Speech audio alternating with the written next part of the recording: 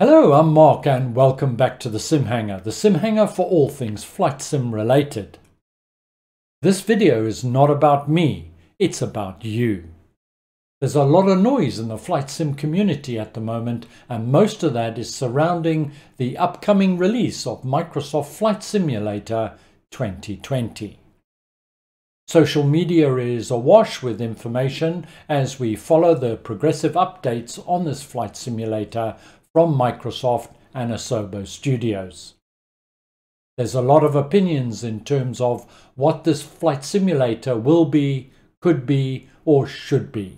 I released a video a few weeks ago on the Microsoft Flight Simulator 2020, and in that video we did a 10-minute catch-up on what we know about this flight sim so far. In addition, I posed a number of questions. Is this the next-gen flight sim platform we've all been waiting for? What does that mean for our current flight sim packages? And will we continue to invest in what we've got at the moment, or will we hold off? I also encouraged you to express your views and opinions, and wow, you really did. Over 900 comments have been received. And so in this video, we're going to see what you said about the upcoming flight simulator. If you'd like to see more from SimHanger, don't forget to hit the subscribe button and tap the bell for future notifications. Well, thank you to everybody for leaving your comments and for your support. Without your comments, this video wouldn't have been possible. Now, well, it's time to pop next door and let's have a look at the questions and your answers. Yeah, it's time to get started.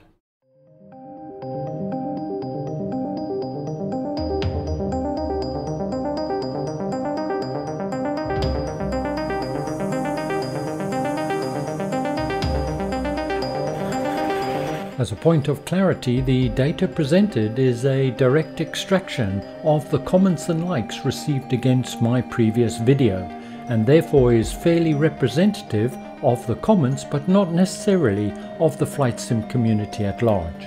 However, the range of views come from a diverse and wide variety of people and places, and therefore I believe the results are indicative of the flight sim community at this time. The questions will appear in the top bar, and the percentage shown at the top in brackets is the percentage of responses that related to this subject matter, and the answers, they're shown in the bar below.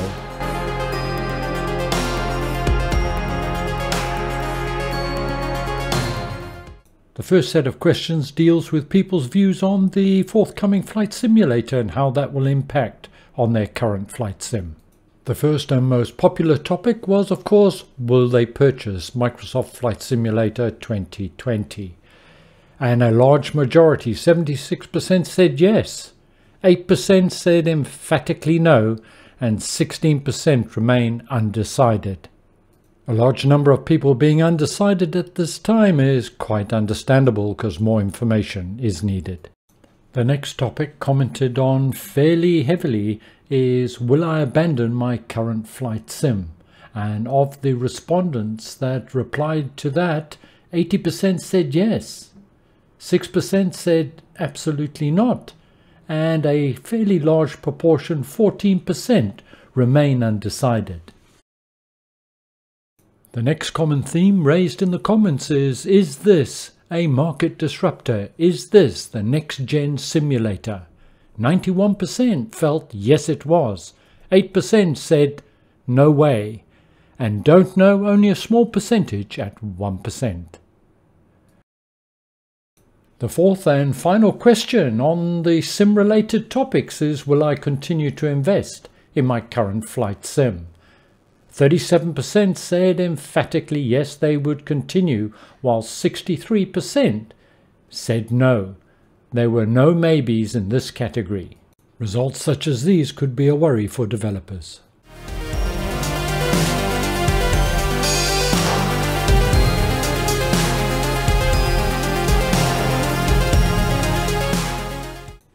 There were three major concerns raised, and the first one was about hardware. What sort of computer hardware and computer graphics are going to be required in order to run this at the details shown in the promotional content? The second and most obvious one is what bandwidth, what internet speed is going to be needed to stream that level of detail straight to the PC. My favourite comment coming from a gentleman in Melbourne, where he said it would be like playing Flight Sim in Minecraft.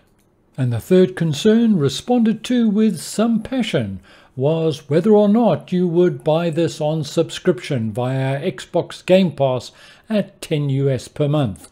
And the answers were clear and categoric. 2/3 of the people that responded on this topic were very passionate indeed in saying an outright purchase or no purchase at all.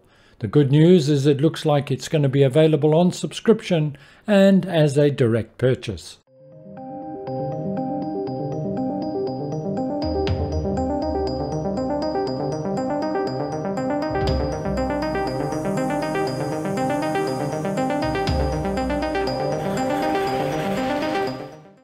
And now on to the third and final section of questions, the most topical features discussed. And first and foremost was VR, with 28% saying it's a must-have and 14% not bothered. The second most queried feature was an interesting one and one I had not anticipated, and that was, will there be a career mode and missions? Well, I have some good news because it looks like this is planned for the initial release. My thanks to Violence77 for the heads up. It looks like Asobo on their careers page on their website are recruiting a number of positions, and one of them is a mission designer for Flight Simulator. The next most talked about feature was physical modeling of any crash damage on the aircraft. How cool would that be? Over 40 comments and thumbs up on this one.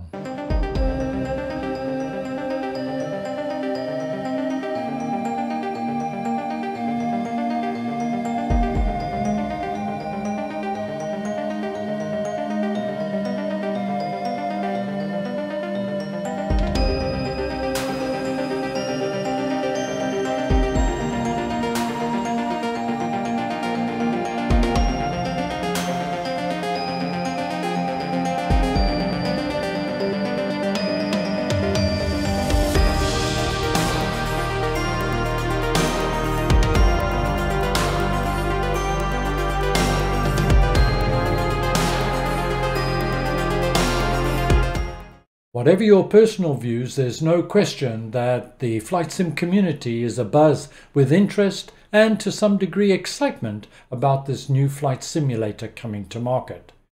I see that the development program has already pushed well into February and we're just starting the alpha phase. So when can we expect this? Well, at best I would think it'd be towards the latter half of next year. There's no doubt that the level of accuracy and detail of this flight simulator is unsurpassed in the market at this time. You can fly over your house.